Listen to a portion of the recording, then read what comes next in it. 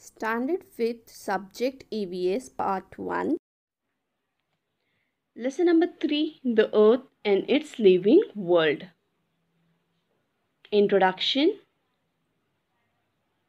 Today, let us find the answer to a few questions. Where do we get water from? We get water from the water reservoirs like the lake, the river, the dam. What is our house built on? Our house is built on the ground. What do we need for respiration? How do we fulfill this need? We need oxygen for respiration and we fulfill this need by breathing. Earth receives light and heat from the sun. What causes day and night, winter and summer? The rotation of the earth causes day and night, winter and summer. Do you know? We find a land on some part of the earth's surface while water on other. Various envelope around the earth. Living things exist on land, water and air. The sun is responsible for many natural events occurring on the earth.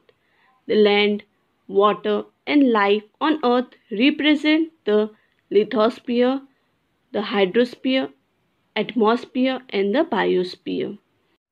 The outer crust of the earth is hard and made up of rocks and soil. This hard crust is known as lithosphere. When we travel by bus or train, we see layers of rocks and soil along road cuts. We see grassy expanses on some places and only sand in others. While traveling by bus or railway at the same places, we see land covers with crops and with forest with others. In some places, we get to see deeper layers of soil into which roots spreads, and others we see rocks splits apart by a root. At other locations, goats and sheep are seen grazing over the mountain slopes, while somewhere tall cliffs of rocks are seen. This layers of land over the earth's surface is the part of lithosphere. Much of the earth's surface is occupied by water. The lithosphere extends under this water too. Look at this picture. We can see landforms like plain, land, hill, mountain, etc. The land is not even everywhere. This unevenness gives different shapes to the land in different places. They are known as landforms. Around 1/3 part of the earth's surface is occupied by land. The vast continuous stretch of land is known as the continent. All the land on the earth is not continuous. It is divided into 7 continents. Look at this map. The 7 continents are seen here.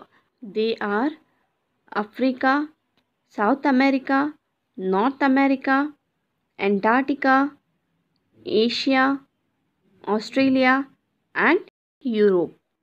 Asia is the largest continent, whereas Australia is the smallest continent. Like lithosphere, it is important to know hydrosphere and atmosphere too. In our next video, we are going to study about hydrosphere. Thank you.